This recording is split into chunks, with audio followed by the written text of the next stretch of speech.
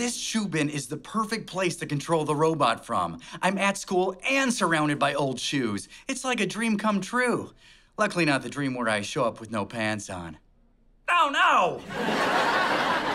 I still think it'd be safer for you to control the robot from home. No way! I want to be at school so I'm closer to you. The whole point is that we're sharing this, right? Plus, I'd get way too distracted at home. Your mom's been learning Swedish. Mitt tandkött blöder när jag borstar tänderna. My gums bleed when I brush my teeth. Why is she... Not flossing regularly? Yeah, I wondered that too. So, we ready for my big entrance? Let me turn this thing on.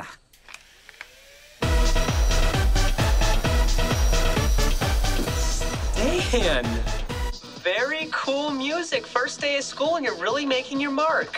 Nice entrance, Dan. Now let's introduce you to everybody. Where'd you get the picture of this kid? He's one of my BMX buddies. He goes to another school. I bought him some mint ice cream in exchange for taking his picture. Kinda sad. Still eats ice cream like a 5-year-old. You do not want to see what he does with pudding.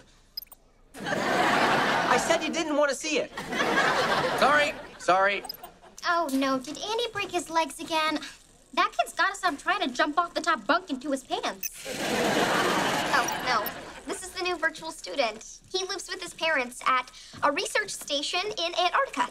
Ah, so you're distant and cold. I'm Max. Hi, I'm Lindsay. I'm Stan. Stan Shoebin.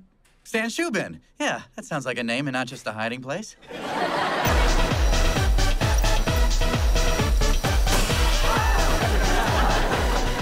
Normally I don't go for showboats, but this Shubin kid is just the right amount of wrong.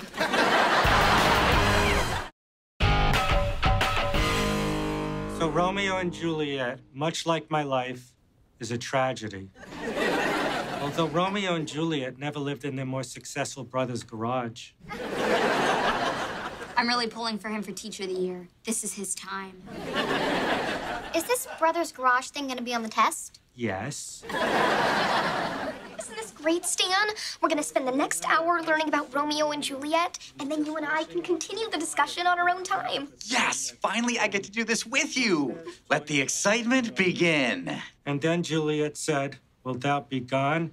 It is not yet near day. It was the nightingale and not the lark that pierced the fearful hollow of thy ear." It's so moving.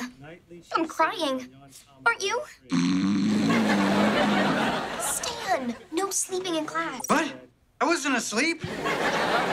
Maybe I'm just hungry. Is it okay if I get a snack? No eating in class, Mr. Shubin, unless you brought enough for everyone.